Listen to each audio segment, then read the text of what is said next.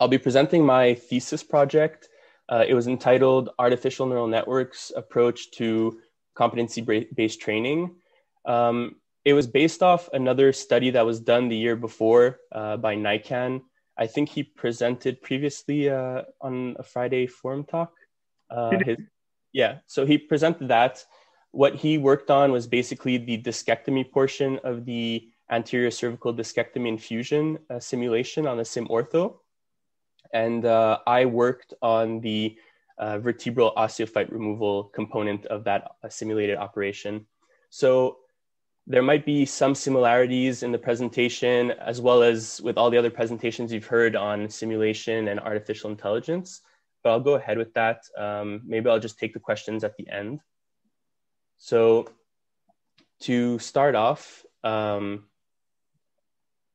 I'll start by saying that the background of my study was done as a literary review with over 70 scientific articles. Traditionally, surgical training and education has been taught through an apprenticeship model in most surgical fields, but due to the constant change in the way surgery is practiced nowadays, the model is becoming more and more limited. And so that's why there's a demand to shift the paradigm of surgical training from this previous model to a more competency-based model.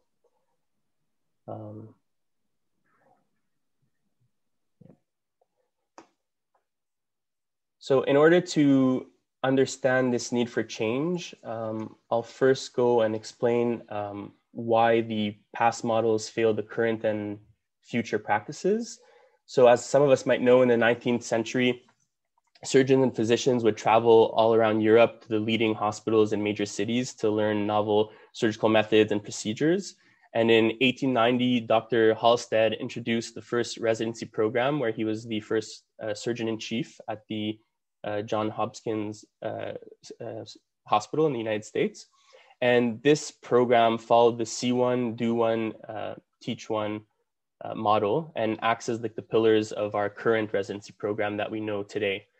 Nowadays, the residency program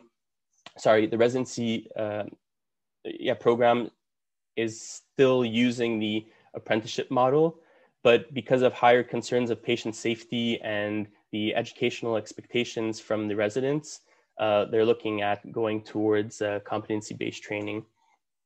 And so as the surgical training pivots towards that competency-based training, more novel simulation technologies are available, and trainees are looking for alternative ways of gaining experience. So surgical simulators are becoming increasingly utilized for training.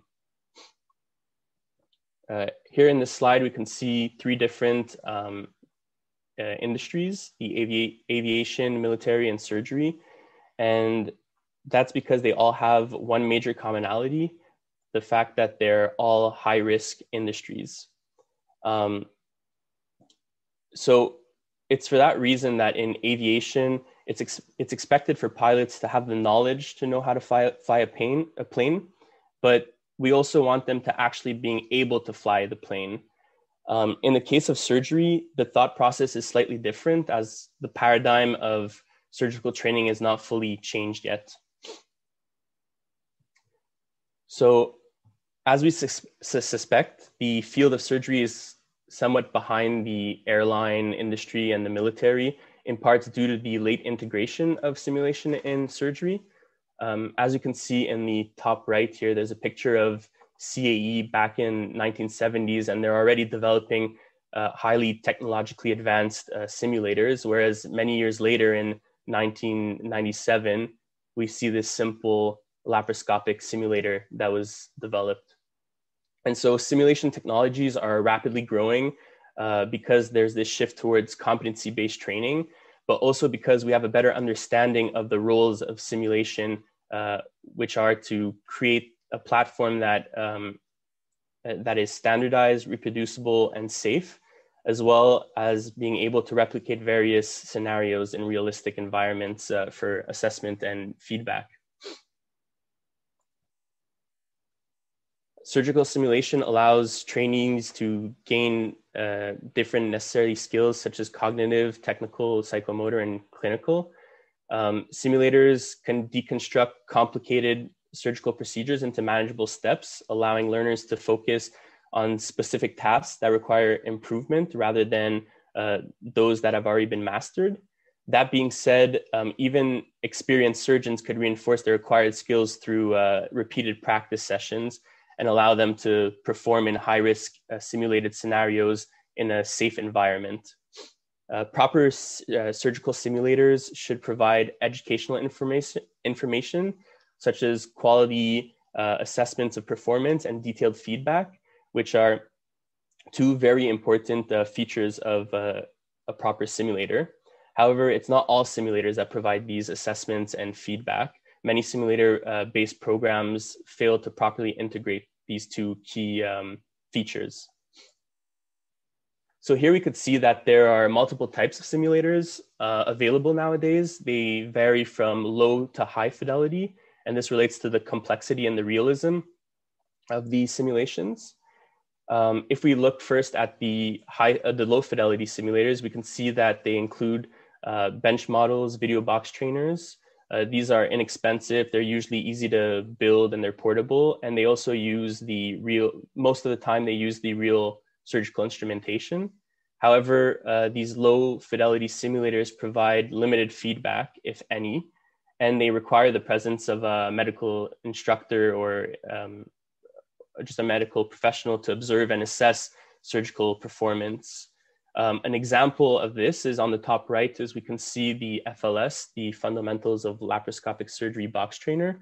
I think we have one in the lab if anyone has visited, but you would have been able to try it there. So this type of simulator, it actually fulfills its intended role in laparoscopic surgery. But for other types of surgery or surgical tasks that may require more, some of them may require more immersive and realistic simulations, and only a high fidelity simulator could provide that. So when we look at the high fidelity simulators, these include the virtual reality simulators, procedural ones, animal models, and then we also have mannequins, hybrids of mannequins, and virtual reality. The major advantages of these high fidelity simulators is that they can combine many different operative tasks in order to train for an entire surgical procedure, whereas low fidelity simulators focus on one specific task at a time. Also, it's important to note that these high fidelity simulators are often computer-based systems, and they allow to compile huge amounts of information and data during the simulation. And so these simulators, the simulators like the virtual reality ones, allow us to analyze this data and make an unbiased assessment and feedback that allow for a more quantitative understanding of the learning progression. So that's what we could see here in the bottom right. It's the two simulators that we have in our lab, the NeuroVR and the SimOrtho by Osimtech. That's the one I had used during my study. I'll be presenting it more in detail in the slides to come. So the field of orthopedic surgery is still relatively new in regards to virtual reality simulation.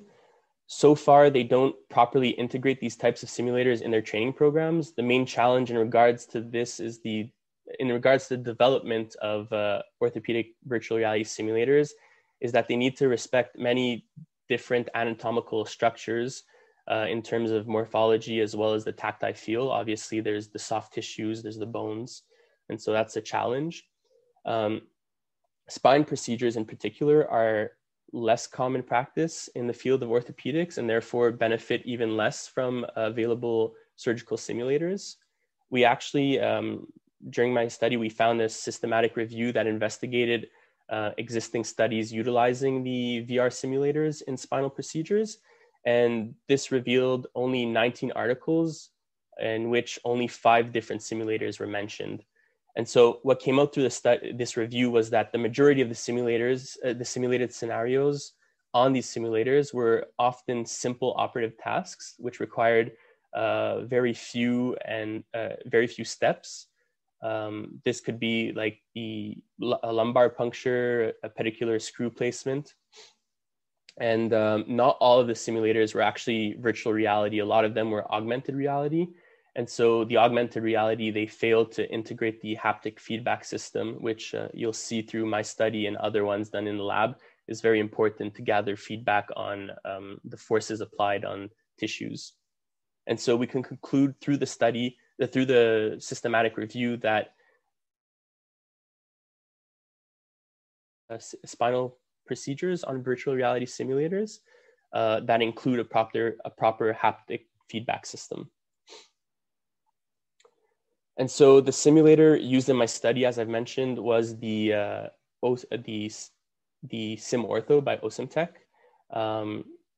This was developed a couple of years ago, and it's because it includes a lot of the features that were necessary that allowed it to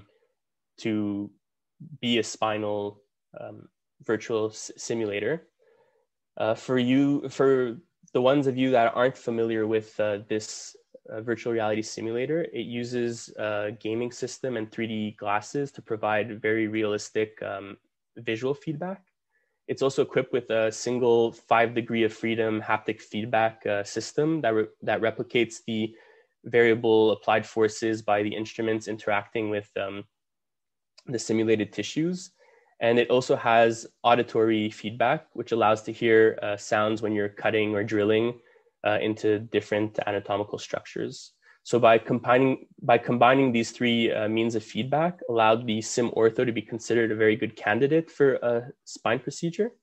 And that's why they collaborated with the AO Foundation to develop the simulated spine scenario, which was the anterior cervical discectomy and fusion, the ACDF. And that I'll be presenting a video later in the presentation during the methods of my study of what that looks like. So aside from the sensory feedback system, we know that virtual reality simulators are built on computer-based systems, and they can provide objective assessments of surgical performance as well as educational feedback. These features are possible due to not only the computer-based systems, but also due to the haptic system that could precisely track the movements, the force applied, the volumes of tissues removed, and then generate large data sets with that information. And so as we can see here, this is less than a second of data recorded during my study.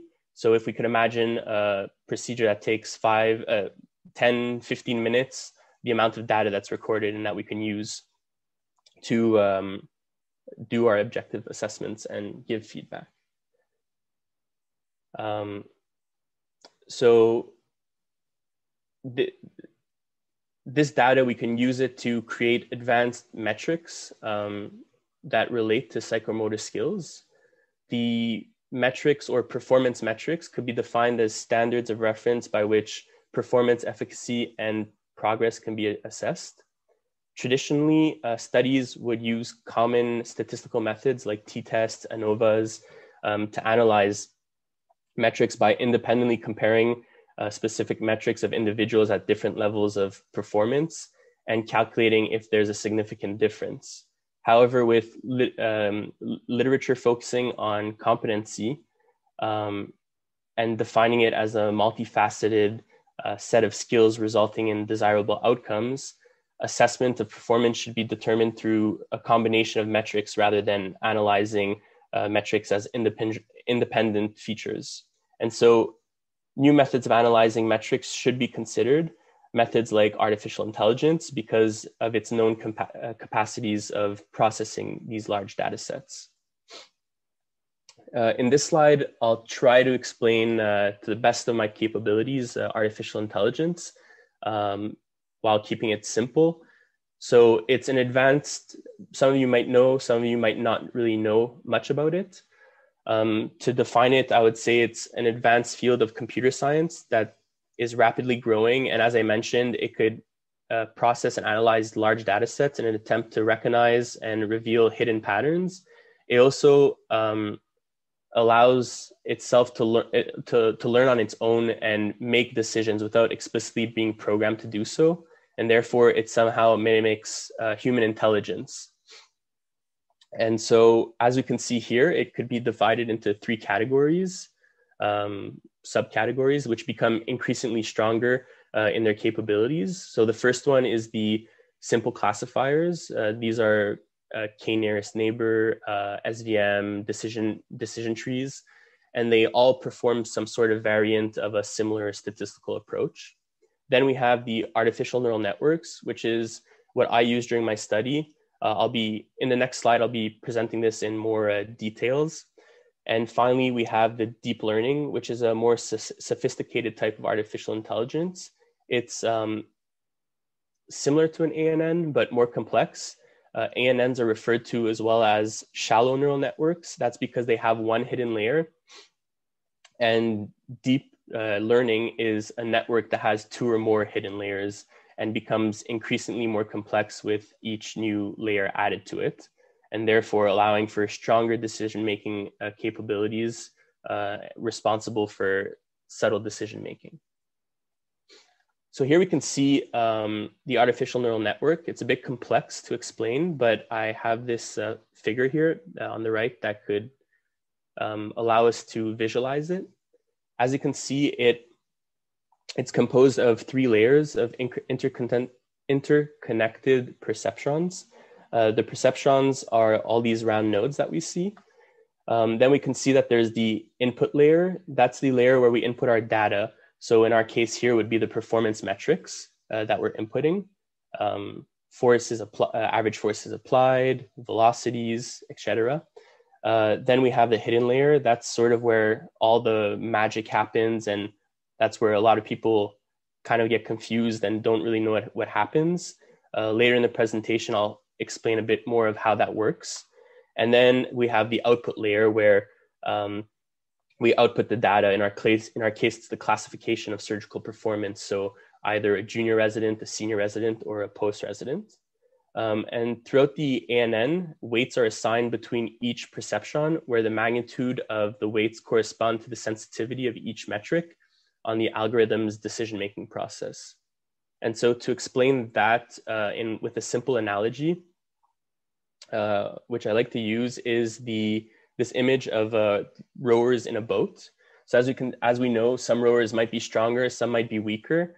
The stronger rowers have more influence on the direction of the boat, and therefore they're represented by metrics with that have larger weights assigned to them. And then we have the weaker rowers, which have less influence on where the boat is going to go.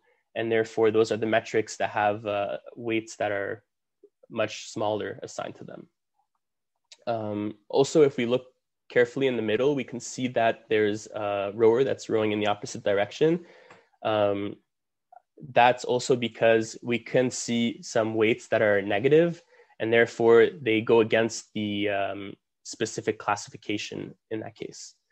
Another interesting thing to note is just that the artificial neural networks are designed to mimic human intelligence by resembling the neuronal architecture of a brain, where the perceptrons and the weights are intertwined neurons transmitting signals, and that influence how neurons communicate with one another.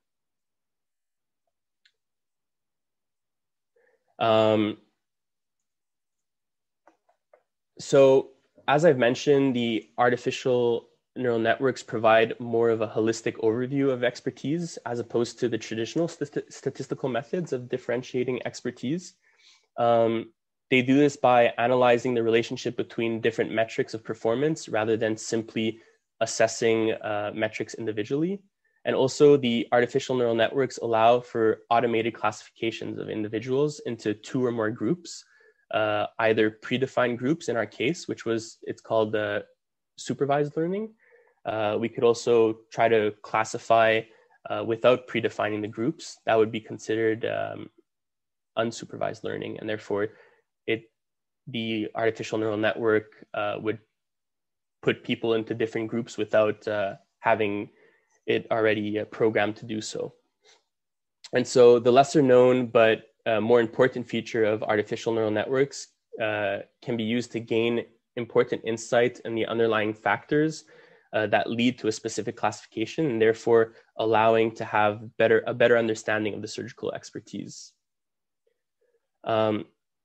So the goal of my thesis was to utilize artificial neural networks to assess surgical performance of a virtual reality vertebral osteophyte removal and reveal the underlying reasons for the performance classification. The first objective was to introduce artificial neural networks methodology for assessing the composites of expertise in simulated-based training. And the second objective was to outline the utility of the methodology by demonstrating its usefulness in outlining novel metrics and the contributions of individual metrics to the composites of surgical performance within a virtual reality spinal procedure model.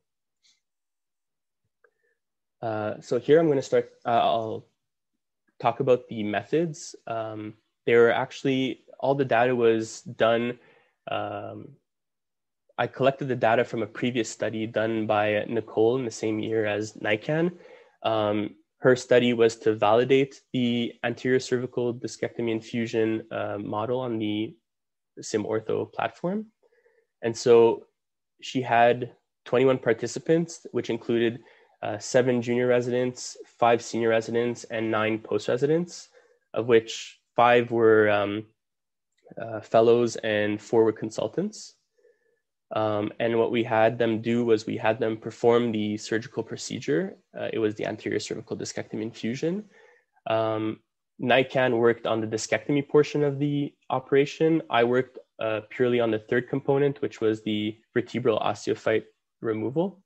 And so I have a video here that goes through the whole simulated procedure and explains sort of how the simulator works as well. First, put on the 3D glasses. Multiple tool handles are available to give access to different virtual surgical instruments. Set up the first handle in order to choose the desired instrument. Here, the number 15 sized scalpel is selected. The participant can now make a transverse box cut at the center of the exposed disc annulus, which is the first portion of the simulated ACDF.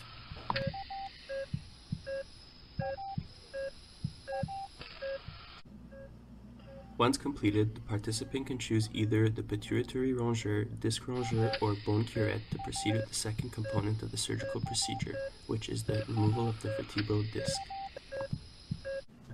Following this step, the participant switches handles to gain access to the virtual burr that is the default surgical tool of the second handle and that will be utilized to remove the vertebral osteophyte, which is the portion of the simulated ACDF that is the focus of this study. Finally, once the osteophytes are removed, the participant can either perform the final component of the ACDF with the nerve hook or change the handle one last time in order to use the virtual kerosene to remove the posterior longitudinal ligaments.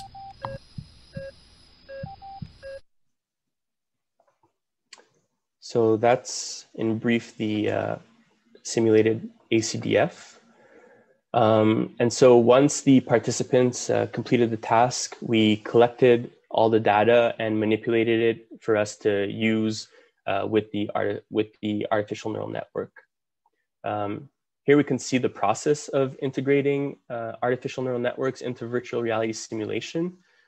It's a simplified way of seeing it. So we first have the participants perform the surgical task.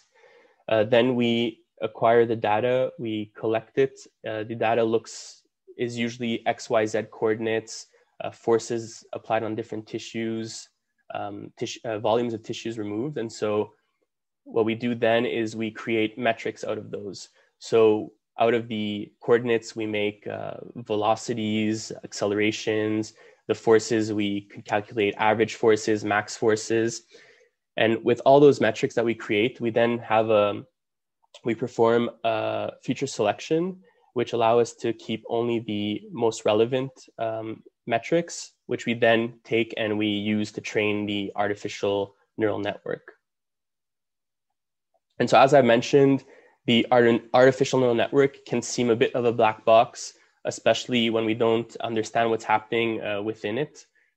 We understand what's going in, all the metrics, and what's coming out, the classifications, but we don't really understand what's happening within it. So in my study, we look at that and we try to figure out what's happening and try to understand the underlying reasons for a specific classification to have a better understanding of the surgical expertise. So we open up that black box to look at the artificial neural network. I'll be explaining that soon. So in the results, as you can see, we had 6 metrics. They were all related to safety. This outlines the importance of the role of safety in the osteophyte removal component of the ACDF, but it also shows that it's consistent with all our other most of our other studies in the lab. NICAN study that worked with the discectomy portion also had a lot of safety metrics and highlighted that, as well as all the tumor resection models as well. And so out of these 6 metrics, we have our 5 average forces applied on different anatomical features. And then we have the number of contacts of the active burr on the spinal dura. Here we can see how the classification works. So we had the 21 participants, which we separated into 2 groups. 15 participants were used to train the artificial neural network, and 6 were used to test it. So as you can see, we achieved 80% accuracy for the testing group and for the training group, and 83% accuracy for the testing group. That was only 1 misclassification out of the 6 individuals.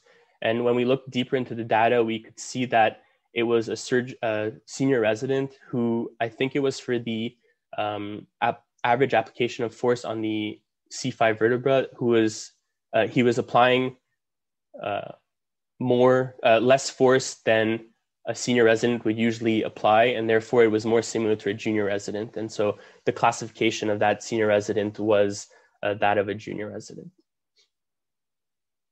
And so here I'm going to explain sort of how we open up that black box and gain insight into the underlying factors that lead to a specific classification. It's by calculating the connection weight product, which is the value for each metric of each performance group, allowing to understand the significance of each metric. And so what we do exactly is that we extract all the weights from the artificial neural network, and we use the connection weight algorithm by summing the product of each input to hidden layer weights, which are represented by the W's, and then we sum the product of the hidden layer to the output layer weights, which are the V's here. And then the relative importance of each metric could be calculated just by deriving it from the connection weight products. Here we could see that we have all the connection weight products and the relative importance of each metric according to their performance group. And but I think we'll get a better understanding of these tables if we put it into a bar graph, as you can see here. And so this bar graph was a major part of my study. It allowed us to reveal different hidden learning patterns and define them as well. So the first hidden learning pattern that we found was for the average force on C5 vertebra.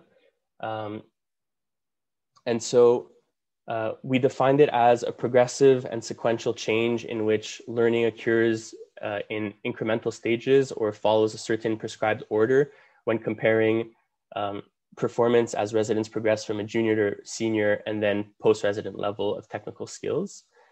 This pattern, as I mentioned, was observed on the C5, the metric of the average force applied on the C5 vertebra.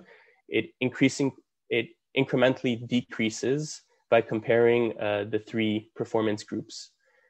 This continuous learning metric was also prominent in the discectomy component of the procedure as well that NICAN looked at.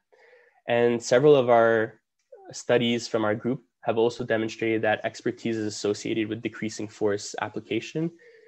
And the findings of this metric are consistent with those results.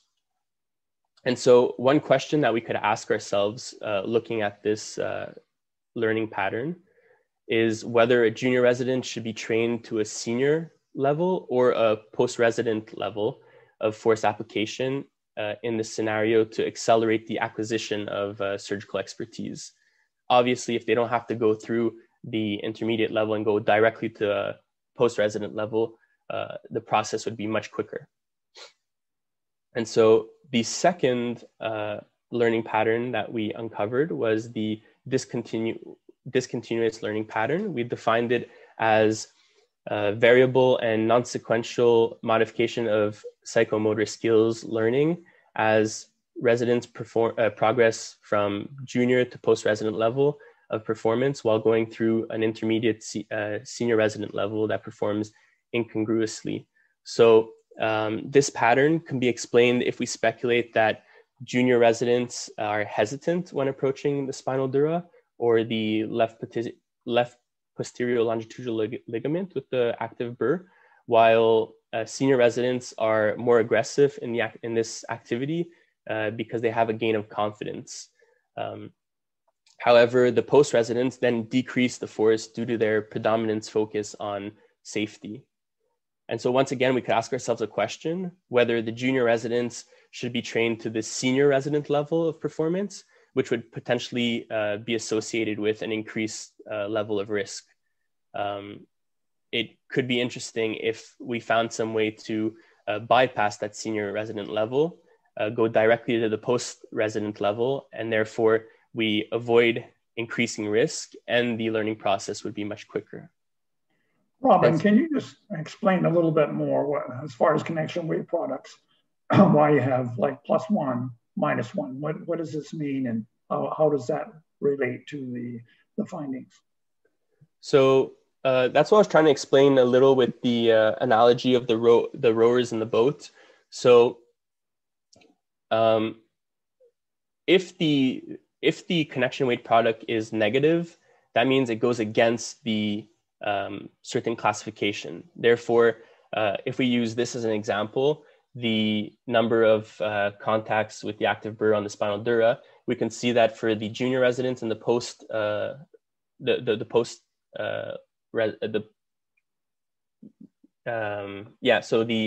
resident level as well, that they're negative, and therefore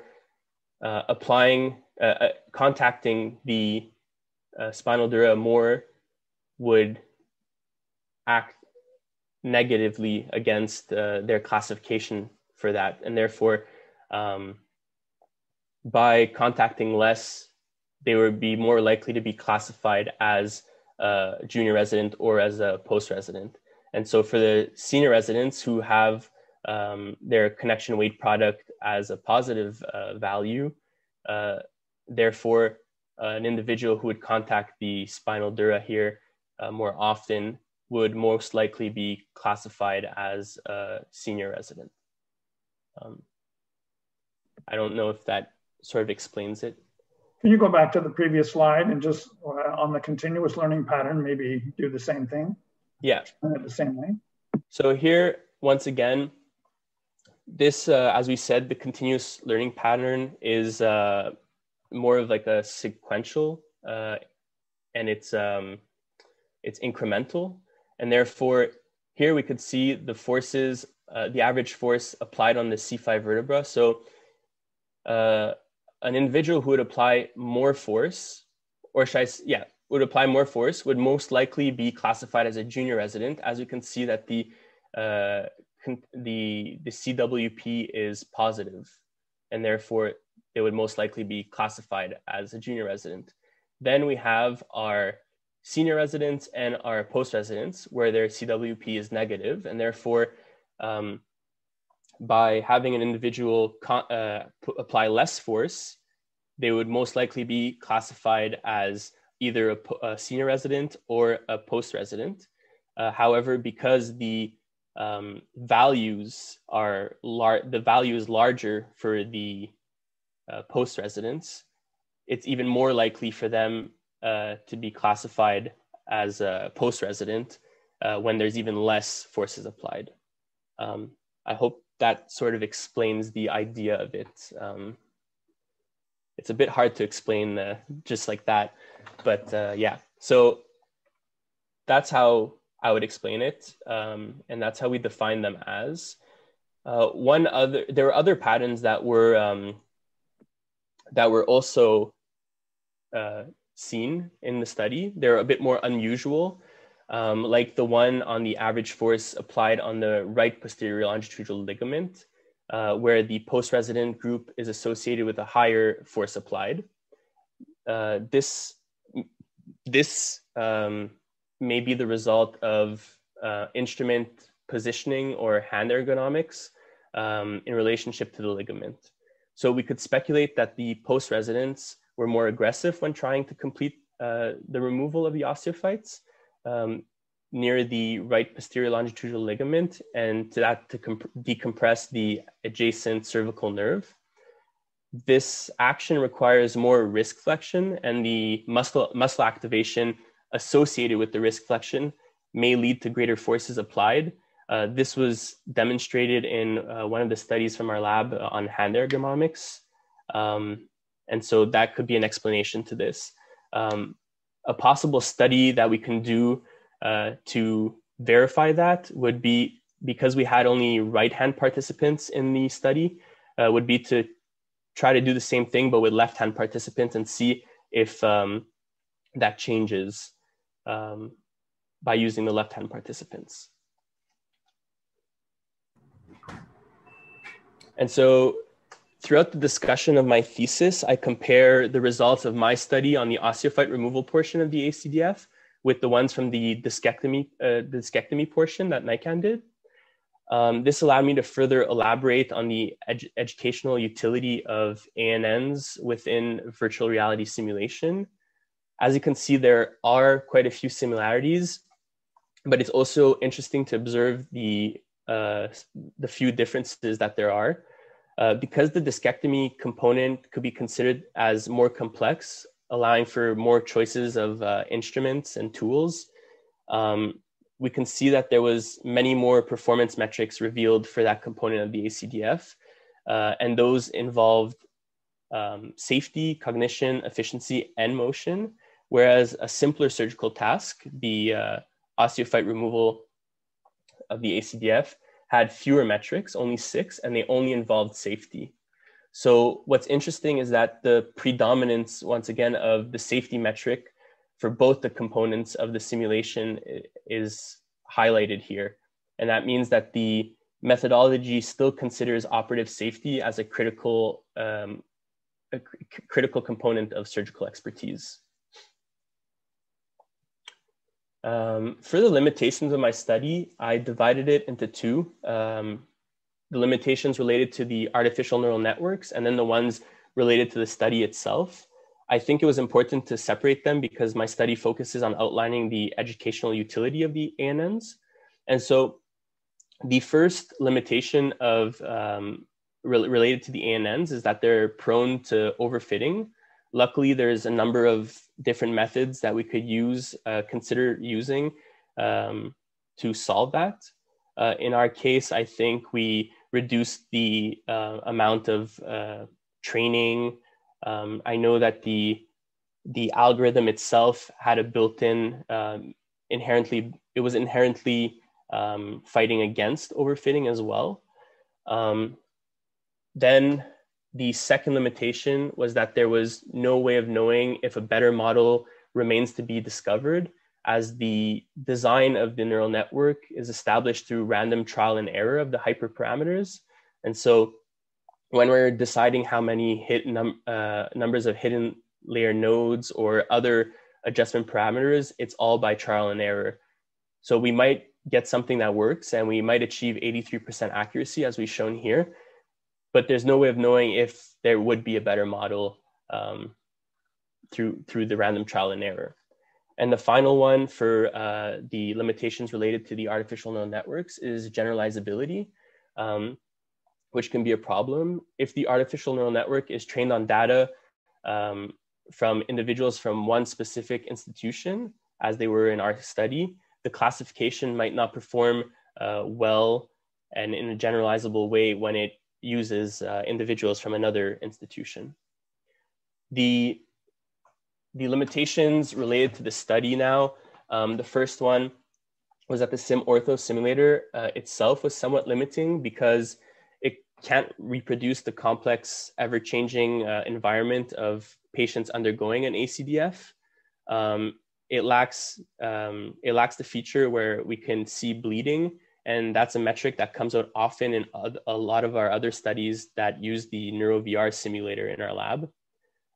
There's no option either, options for the burr. We can't vary the speed or the size, and therefore that was limiting a bit. Finally, the simulator was designed for right-hand participants, as I've previously mentioned, and therefore we couldn't really use left-handed participants. That relates to the second limitation of the study, which was that we had a small sample size of only 21 participants, and they all came from one institution, as I mentioned. So once again, we can't really assess the generalizability of the model. So to conclude, the study reveals the potential of VR simulation combined with artificial neural networks to outline the important composites of surgical expertise, the contributions of each composite, and the interplay of specific composites, which results in expert surgical performance. So thank you all for your attention. I might be missing a few of the newer members here. I just recycled my previous PowerPoint presentation, so the members of the lab aren't up to date. But yeah, thank you for your attention.